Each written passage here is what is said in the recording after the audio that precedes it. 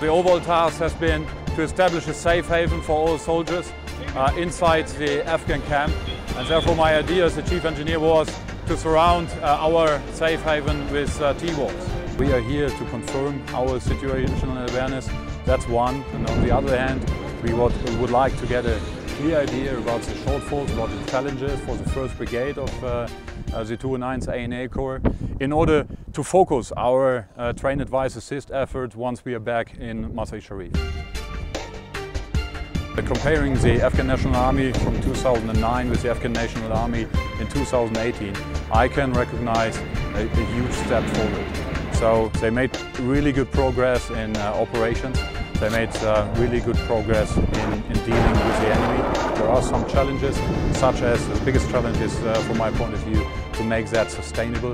And this is exactly why we are here, in order to support our counterparts.